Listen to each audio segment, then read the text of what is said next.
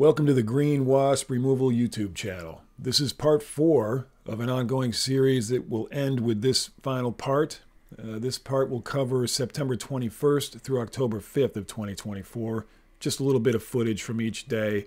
We uploaded this little mini-series just to illustrate to you exactly what a long-term attrition collection looks like when we go back multiple times on a nest. And we can't get to the nest itself because it's built inside a block foundation that had no access points.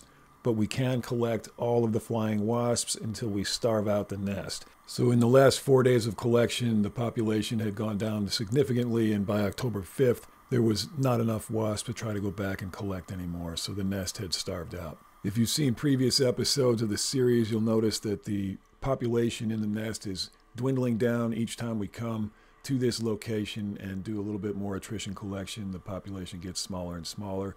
First few times we showed up, there were thousands of wasps pulled out each time we came there. Then it was down to hundreds of wasps, and then it was down to dozens of wasps, and then it was down to none. Eventually, after October 5th, we stopped coming back because the situation was now under control, and the client was reporting that there was no more flying wasps. And of course, that's always the end goal for the client. We want them to be wasp-free. And at the same time, we want to collect as many live female worker wasps as possible, which we did. They can now be used for Venom Immunotherapy. So we will freeze them and send them off to the lab so they can be utilized in the biomedical business.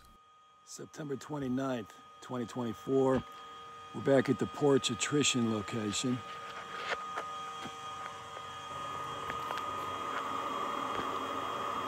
Still very active nest. We've been rained out for the last few days, so we haven't been able to get here, but clearly there's some more population to collect here. They're still trying to enter along the side and the front. As you can see here, we added quite a bit of tape to the sides of the block foundation and also a little bit more tape in the lower part of the front. And basically over time, this trained the wasps in the nest to use that front entrance only, pretty much, and that really saved us a lot of time, made it more efficient. We like to use duct tape on this sort of thing because it tends to stick to most surfaces and it doesn't stick too hard. It's not like glue, it's not like caulk or anything else, and it's pretty easy to remove at the end of the job. And then the client will go in at the end of the season when the first few hard frosts happen in early winter, late fall. Then they can go ahead and seal up all of this area so they don't deal with this problem every season. It's important they get that done before the spring queens come out in the following season because they'll just end up with the same problem again. Usually, yellowjackets will not use the same nest per se, but they will use the same cavity over and over again and build new nests in there. When we do nest removals, when we're in a place where we don't have to do an attrition collection like this, where we can actually go into the building and remove all the brood comb and all the paper from the nest and everything, it's not unusual for us to see multiple old nests in the same cavity. So we always tell clients the removal or the attrition collection is just the first step. That just gets rid of the first problem you have, which is a live nest in your structure. The second step always is sealing the thing up permanently, your whole structure, so this doesn't become a recurring issue. And we do see clients who never quite get around to sealing up the structure. They're just happy with no more wasps for the time being, and they either forget or just decide not to bother with the sealing. And sure enough, the next season, our phone rings again, same client, same place.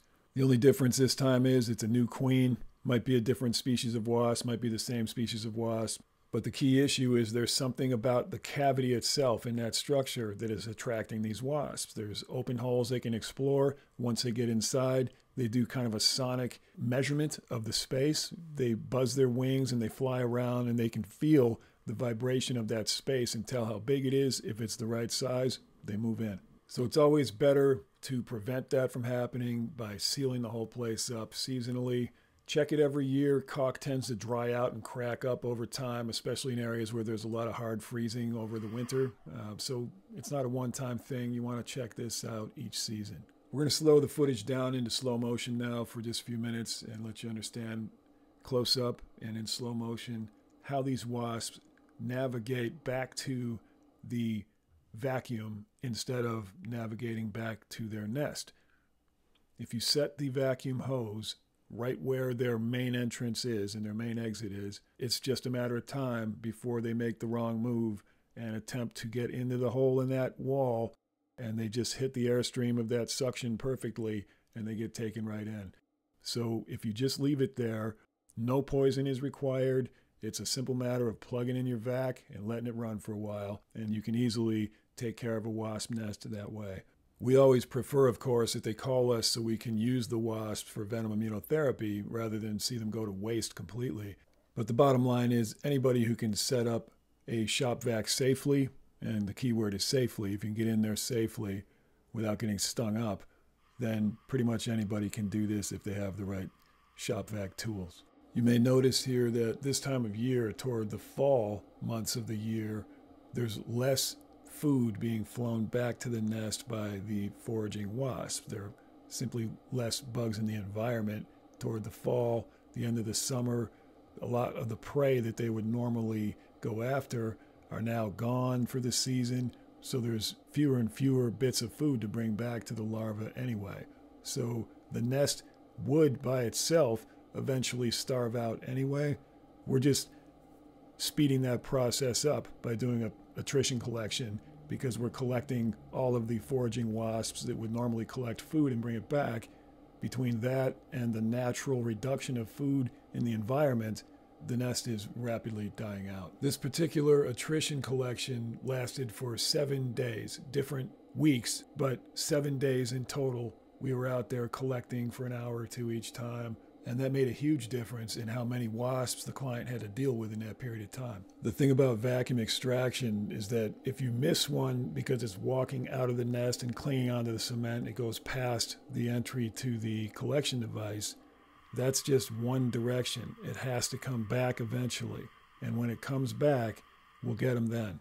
So it's not a huge deal if you miss them one direction or the other, but just by having it there, it's just a matter of time. You'll get them all. So attrition collections are a matter of patience and a matter of professionalism, coming back when you say you're going to come back, coming back routinely enough that the client is not bothered by swarms of wasps all the time. We have to keep up with that and make sure that there's not a lot of annoying wasps all over their property for weeks at a time. So long as you keep knocking down the population on a regular basis, they never get out of hand, and the collection can be utilized for venom immunotherapy. Vespula germanica.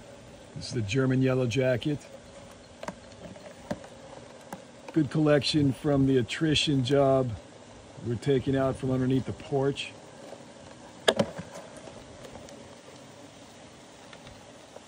So here we'll take you right inside the collection device so you know what it's like from the wasp's eye point of view in there.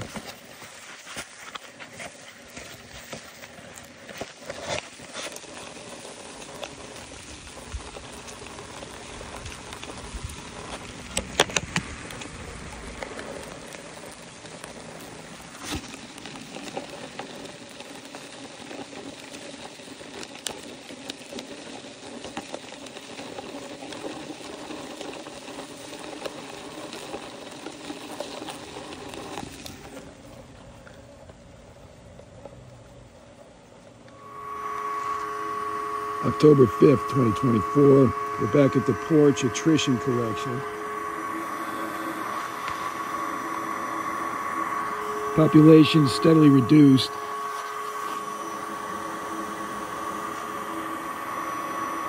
We're getting fewer every collection now, so the nest is starting to starve out.